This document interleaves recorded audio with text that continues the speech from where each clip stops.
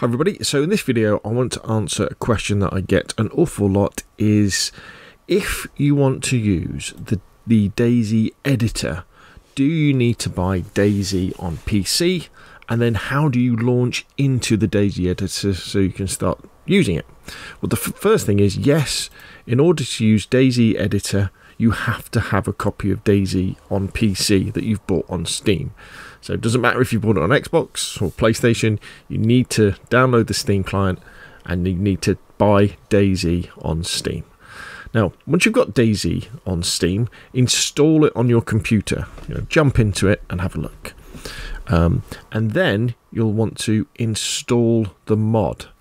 Okay, so what you'll do is you'll go to the community tab.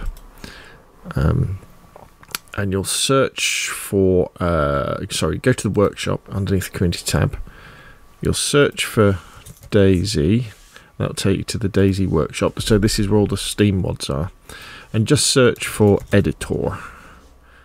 Okay, and the DayZ Editor will pop up, that one there, and you'll click on that, and then you'll subscribe to it, and you'll also subscribe to these items here: CF, builder items, and DABS framework. Go into those and subscribe to all of them.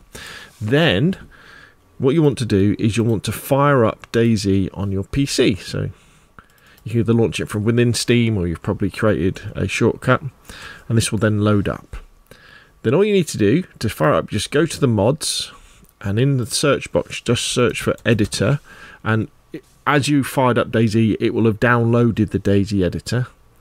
And you tick that and it will say you need to load these items as well. So you say yes please. So it's loaded those mods in. Then all you need to do is click on play. You don't need to find a server or anything, because DayZ Editor runs locally on your local PC.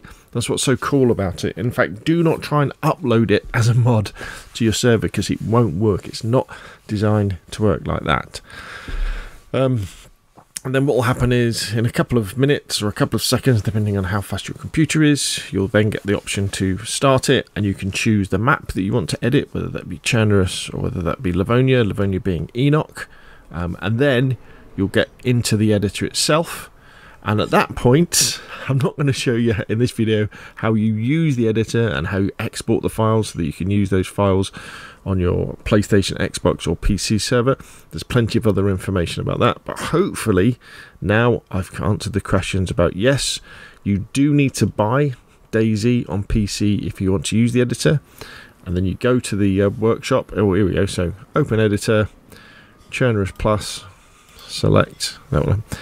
So you need to buy DayZ on PC, install it, go to the DayZ workshop underneath the community tab in the Steam client, find the editor, subscribe to it like the CF, builder items and DABS framework as well. Reopen DayZ, it will download the mod, search for DayZ, search for editor in the mods, load that, load the associated mods, and then just press start. Don't go into a folder, don't go into a server, and there you are. You'll be able to start messing around and doing all sorts of wonderful things. Now, one more tip, actually, don't use any of the builder items, just use land items. Builder items are just for PC, they're not for us on console. Ours is the land ones. Anyway, that's enough from me. Hopefully you found that video useful. If you have, hit like, if you want to see more, press subscribe, and I will see you again soon.